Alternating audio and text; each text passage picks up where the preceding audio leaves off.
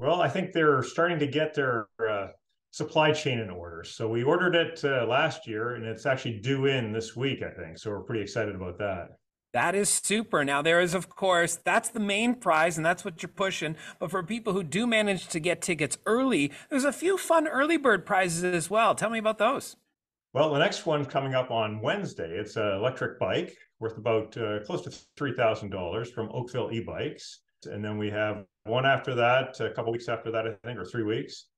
And it's for a electric lawnmower, fully electric lawnmower. And then another one for some other electric gardening devices. And then one final e-bike from Oakville e-bikes. Well, you guys definitely have the electric theme going on, which is great. That is, of course, part of this. And as people buy into their tickets, I always like to ask when there's a fundraiser in place, it's the Rotary Club of Oakville, but what do the funds go to support? So we go and we're supporting 4 local charities. The first one is Habitat for Humanity, but that includes Halton, Mississauga, and Dufferin. So that's our widest ranging charity.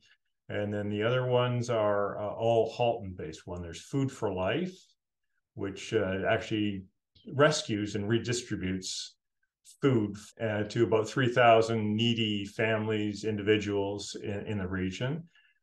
There's Kerr Street Mission, which actually looks at-risk families and tries to make their life better.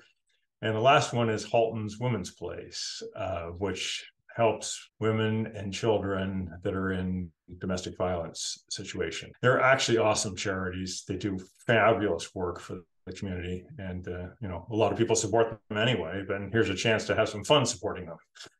Perfect. David, thanks so much for doing this. Appreciate it. Best of luck. Hope you raise a whole bunch of money for charity and someone gets that car. Yeah, thanks. And it was successful last year. So we distributed almost $15,000 to each of our 4 charities last year. So hoping to do a bit better this year. So every bit helps.